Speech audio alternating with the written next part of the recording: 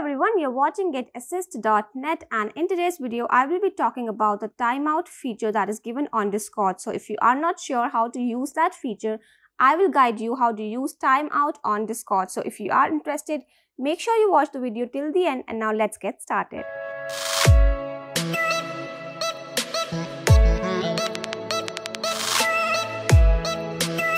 First of all, you have to open the Discord app.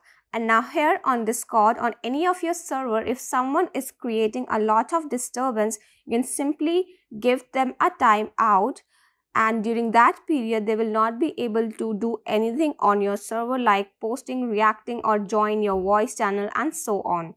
So for that, you have to first of all open that Discord server from which you want to time out someone.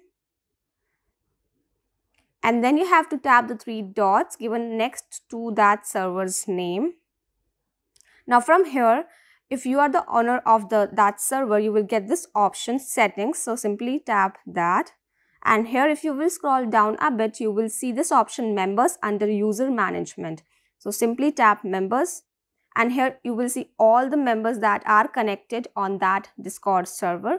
So if you want to time out someone, you have to press the three dots given next to their name, and here you will get the first option that says time out. So simply tap that, and now further you will get some duration for which you can temporarily ban them from using your server. Alright, so it's written that members who are in timeout are temporarily not allowed to chat or react in text channels. They are also not allowed to connect to voice or stage channels. So for the period they are timeout, they cannot do anything on your server. So you have to just select the duration out of 60 seconds, 5 minutes, 10 minutes, 1 hour, 1 day, or 1 week.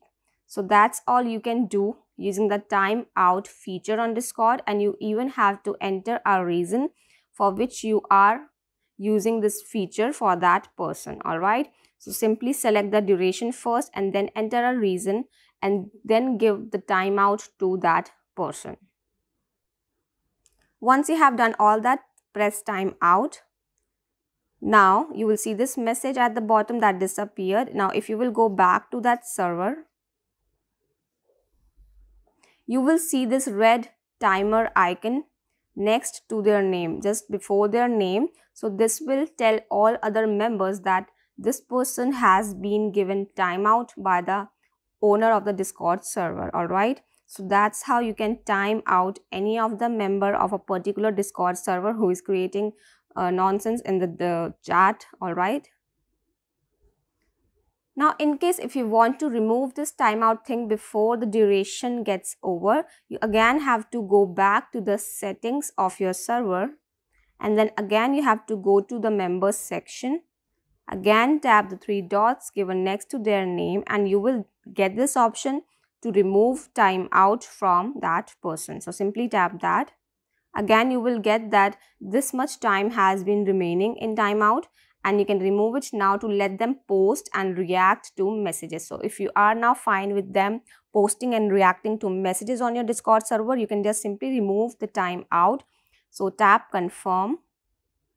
And that's all you need to do to give a timeout or remove timeout from any member on your Discord server. So that was all for this video. I hope you found it helpful, and if you do, don't forget to hit the subscribe button for more informative and troubleshooting videos. You can also visit my website, that is getassist.net, where I post similar content. For now, I will take the leave. We'll see you the next time.